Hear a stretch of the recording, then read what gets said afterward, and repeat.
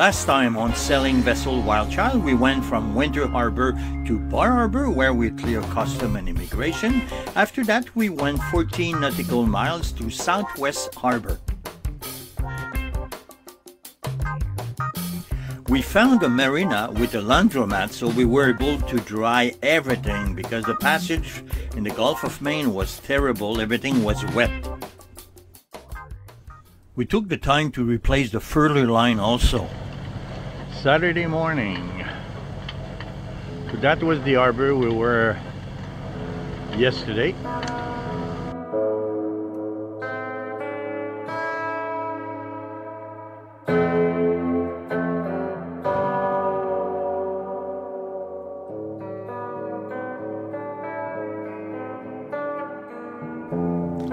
Another cloudy, cold day, no sun.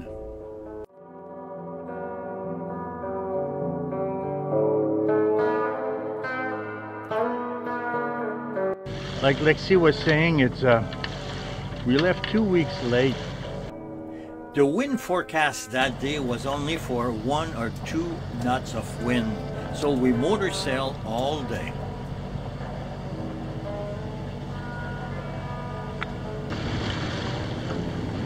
Lobster trap, they are everywhere. It's a real hazard for a sailboat.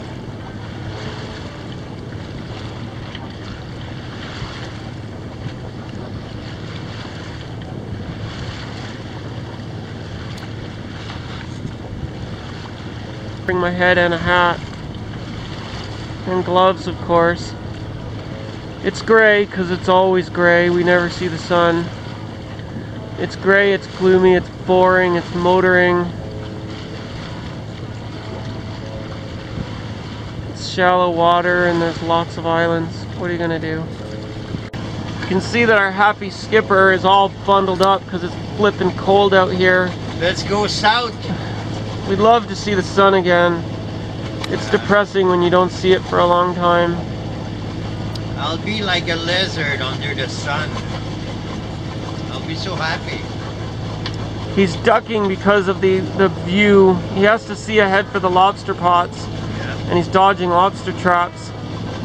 But the way our Dodger is, because our boom's a bit low, to see out the front window you kind of have to, he's tall so he has to duck a bit. Let's take a moment to visual the danger with the lobster pot line. It can tangle on your propeller, breaking your transmission, or also tangle on your rudder and breaking your rudder, so it's a real hazard.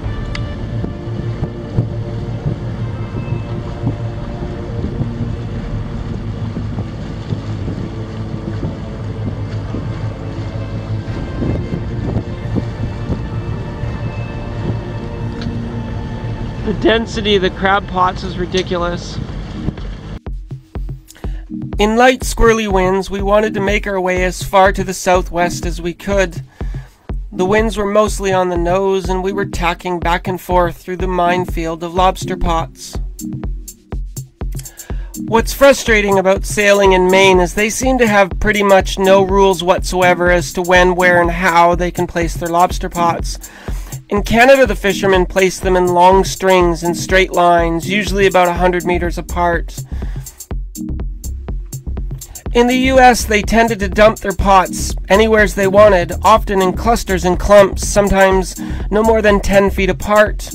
There seemed to be no rules. They could dump them in anchorages, they can dump them in mooring fields, they can dump them in marinas right in front of the fuel dock. They can really put their pots anywheres they want.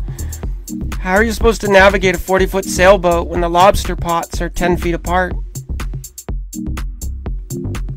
The problem really gets exacerbated when some dumb fisherman decides to drop his entire load in the middle of a narrow channel in a rocky, shallow pass where every single boat has to pass through a marked channel. The fishermen are so irresponsible, making for dangerous situations for other boaters, and they really don't care. It was way too dangerous for us to keep our engine on, so we had to kill it so we didn't get tangled. That meant we were sailing against light squirrely winds on the nose in a very narrow area with no room to maneuver. It's very stressful for us. I was frustrated and angry that in this passage, some fishermen had literally dropped a lobster pot like every square meter. That was crazy. Did I mention that I hate sailing in Maine? It is awful. This is the view you have at the helm. As you can see, because of the height of the Dodger and the height of the, which is caused by the height of the boom, you know, you kind of have to duck to be able to see. And even then, can you spot the lobster pots through that mess? So that's what it's like to drive the boat, dodging the lobster pots with the, you know, the boom bang and the mast and the main sheet are in your way. That's your view. So through that, he's trying to duck down, try and spot lobster pots and steer a corrective course.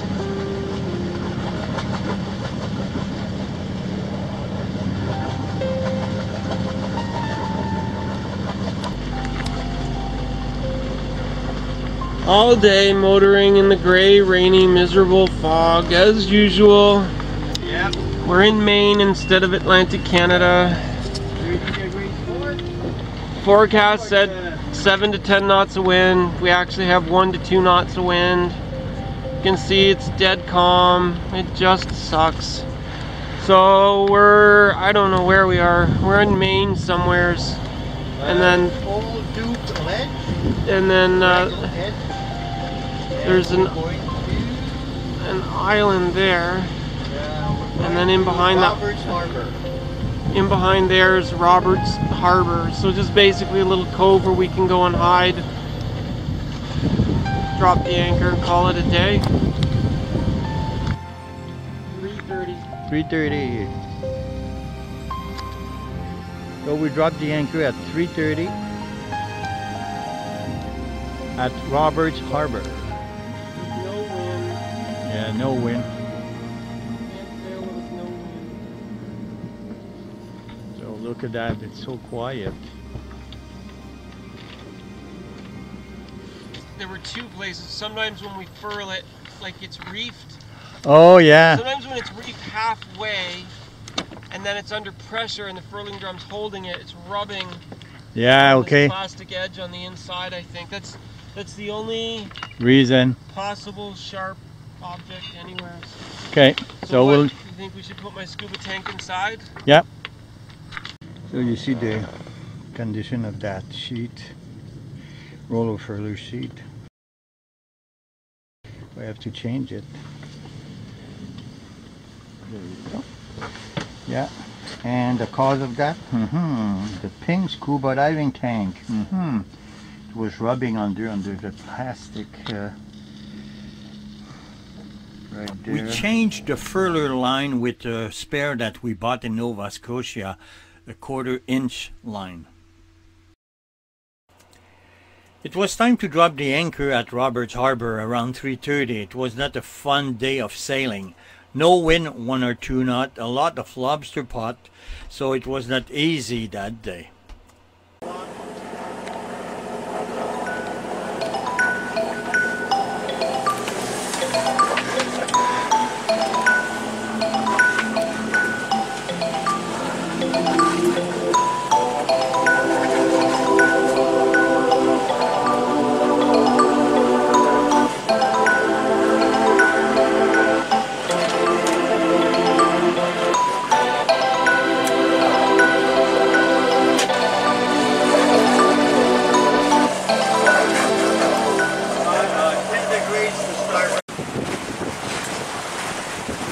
We lift the anchor around 6:30 a.m. The wind forecast for today is offshore wind between 17 to 20 knots.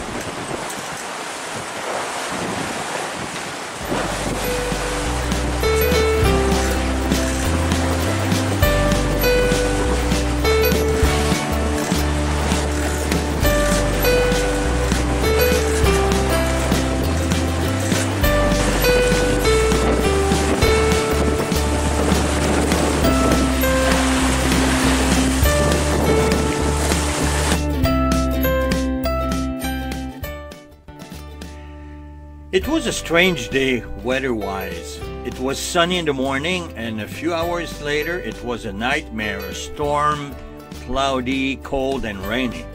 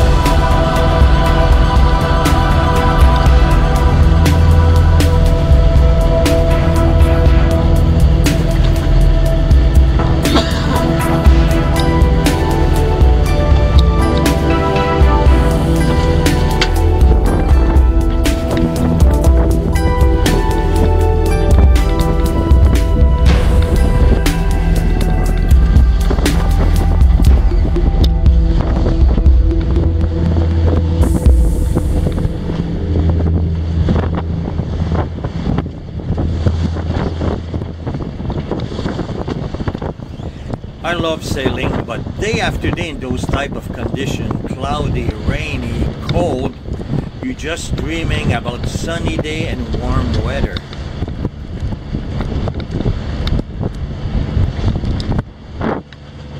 WildChild was pounding on each wave. It was so noisy, and suddenly we hear a big crack. What's that? So that's the running back stay. Whew. Broken. Wow. The wave and bingo, bow. Wow. It was a pretty rough day for WildChild. WildChild was injured. Broken running back stay. Furler line need to be replaced, and the traveler line also need to be replaced. It was a really rough day.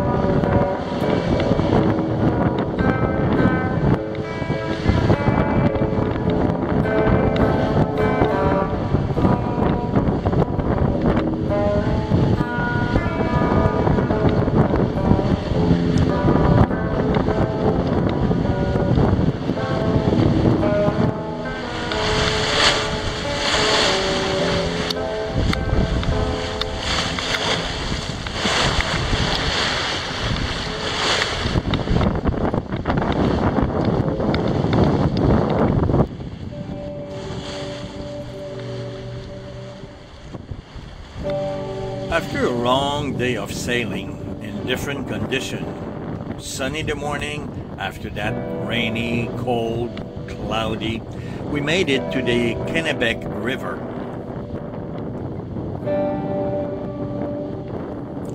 It was time to find a place to be safe for the night and drop the anchor.